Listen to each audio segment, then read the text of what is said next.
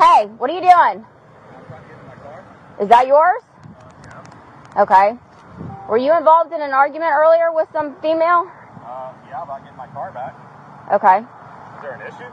Well, somebody called in that you're breaking into the car, so that's okay, why. It's my car. Okay. I mean, it says L&M Computer Solution on the back of it, so okay. Yeah, I mean. Do you have your ID on you by chance? It's in the car. It's in the car? Okay. Is there anything else you need? Well, I need to make sure that you're not breaking into a car, that's all. Here we see a man being accused of breaking into a car, literally proving by definition that he isn't doing anything illegal after opening the car's locked trunk and providing his ID to the officers despite her seemingly hostile tone and body language. Don't run up on me like that. You need to relax, bud.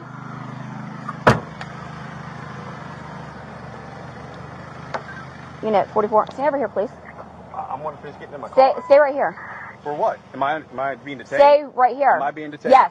For what? For right now, I don't know if you're breaking into a car. Exactly. Stand right there. That's suspicion. That's Stop. Stop. Seriously, oh, you want to play? You really need to go here? Stop. Because you're violating my rights now. Okay, well then you can relax until I can determine You're that. violating my rights. You really want to do this?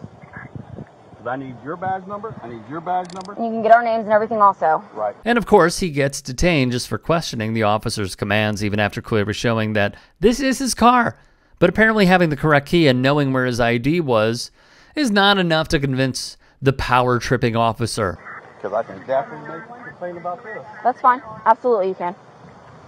Stand right there. I'll stand right here. What am I going to do? You'll stand, buddy. Stop. Stop. Stand right there. Now you're putting your hands Stop. on me? Now you're Stand right there. Dude, don't touch me. Now you're facing that way. Or what? Or what is going to happen? You going to take away my birthday? That way, sir. You going to take away my birthday? No, you're not. She's got my license. She's got the thing.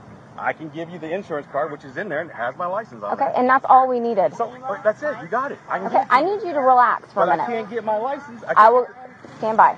Okay? The man is spot on here again. How did they expect him to provide more evidence that he owns the car when they handcuffed him while trying to give them more documentation? The detained man then explains that the earlier argument the cop alluded to was about him getting his car back from the woman he was arguing with, saying that this is where she dropped it off and he got the keys back. He also says that his key doesn't open the doors, which explains why he left the keys in the truck when trying to retrieve his insurance information. All right, as soon as they can confirm this, I'm going to take you out. If you look right there on that keychain, it's got my dog tag right there. Okay. Has all of it in there. Okay. So, I mean, but like I said, now you did this, now you violated my rights, now I'm going to have to do a, civil suit against you.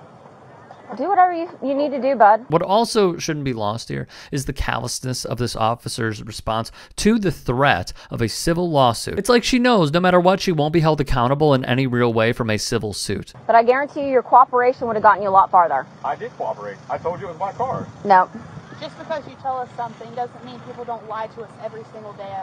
Gabe, don't worry about it. Don't worry about it. He's not going to understand because I don't know you. I don't know you. You're right. I'm not breaking into a car. I'm not breaking into a car. Okay, was that considered?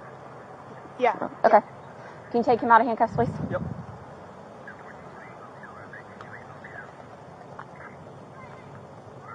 I mean, I have no reason to lie to you, so I mean, if I was told I don't know you. I don't know you. Right. And I'm not the one trying to get into a car here at the park. Exactly.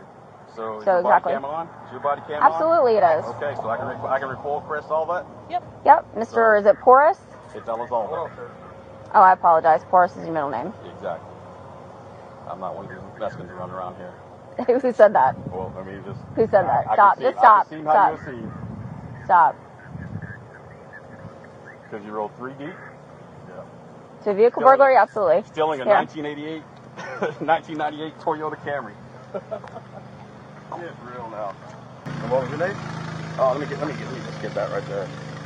Yeah, there you go. There you go. There you go. We always want to be some tires, don't we? How much longer are you going to be here? Until I get in. Okay. Is that an issue? I mean, it's a public park. The park doesn't I close down. asked a question. Do you want to be that argumentative with me? I'm just trying to point it out. You're getting argumentative with me. I asked you a question. Maybe I was going to offer you some help, sir. No. But you don't need my help. You got it. I'm almost got it. Okay. All right, we can stand by with you. For what purpose? Because it's a public park. Oh, okay. And even after taking him out of the cuffs, the gaslighting, the condescending tone, the harassment, it wouldn't stop. It just goes to show how these officers really feel about the people they're supposed to be serving.